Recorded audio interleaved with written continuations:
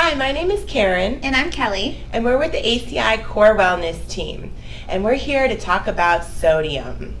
So Kelly, what is sodium? Sodium is actually a component of salt, and it can be found in the salt that you add to foods as well as already prepared foods. So a lot of foods that are high in sodium are frozen foods, canned foods, processed foods, as well as spices and cured meats. So how much sodium should we have in a day? You should have no more than 2,300 milligrams a day, and that's actually only 1 teaspoon. So this is what that would look like on a plate. And oftentimes when people add sodium to food, they're adding more than this, so they're getting more than the daily requirement. Wow, that's a really small amount. How come it's so small?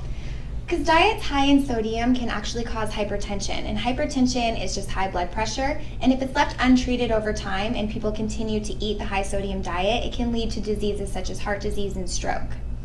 Wow, so do you think we should cut out sodium completely from our diet? No, absolutely not. Sodium is necessary for normal heart functioning, for body fluid regulation. So for example, when you're exercising, you sweat, and when you sweat out that salt. So that's why they recommend if you're exercising for longer than 60 minutes, you want to drink something like Gatorade to replenish the salt that you've just lost.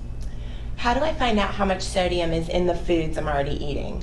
Okay, so you want to look at the nutrition facts panel, and a low sodium food is going to be 140 milligrams or less per serving. Okay, so today I was thinking I would eat pizza for lunch. Okay. So how do I know if this is high in sodium? Okay, well let's look at the nutrition facts. So here you can see that this whole pizza is 1 serving.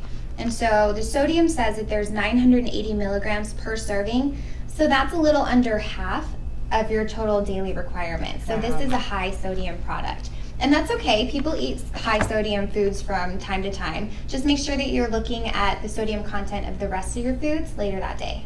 As well as the serving size. Yes, definitely. Great. Well, that's great information. Hope you learned something new about sodium. Have a great day.